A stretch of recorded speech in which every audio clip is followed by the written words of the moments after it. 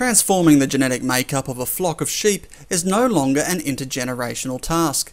In the space of just 6 years, Queensland wool grower Stuart Mitchell has changed his 9,000 head merino flock from 21 micron wrinkly sheep to 19 micron plain-bodied types.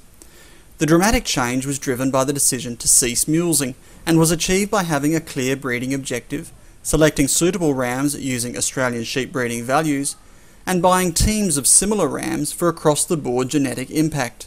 We started that 6 or 7 years ago and expected it to take about, better than 10 years to get where we wanted to. And it wasn't until this last season when we did the landmark and we put the sheep in the yards and it's just smacked us in the face and we realised that we've got there. We got there probably 4 or 5 years quicker than we thought we would. But we haven't lost any size. We've been able to reduce our micron back to an average of around, that 19 or 20. Generally we're sort of aiming to produce about a 19 micron flock. We don't need to go any finer than that where we are. But I think the most significant thing's been the fact that our sheep have become so plain. I can't remember the last time we've had a fly-blown sheep, and we don't have a mule sheep on the place anymore. And honestly can't remember the last time we treated a sheep for fly strike. Mr Mitchell and wife Barb run Cashel Vale at Bollen in southwest Queensland.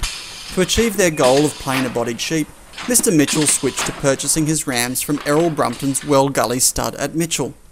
He set out clear objectives for what he wanted from their genetics. Errol has a really good understanding of what we're trying to achieve, and he understands our breeding objective.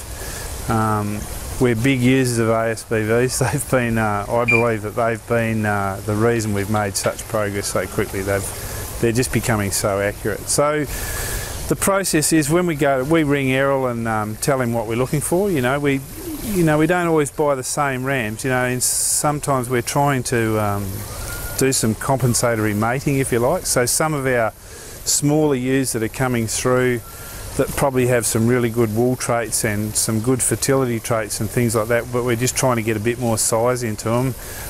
We can go to Errol and say, well, I need half a dozen rams that are going to put a bit of size into them, and I need 10 rams that are going to give me that fatness and the crimp and the fleece weight and the micron that I'm looking for. The system of buying teams has proven more cost effective than trying to pick a handful of winners on auction day based on visual selection alone. We're looking for the best average we can get. So we might be able to buy a particular ram that stands out, that has really strong ASBVs for the things we're looking for in our breeding objective, but over our entire flock it's just not going to do it for us. We need a really high average ASBV, and I think that's been one of the secrets for us getting there so quickly, is being able to buy teams of rams that are going to do the job for us.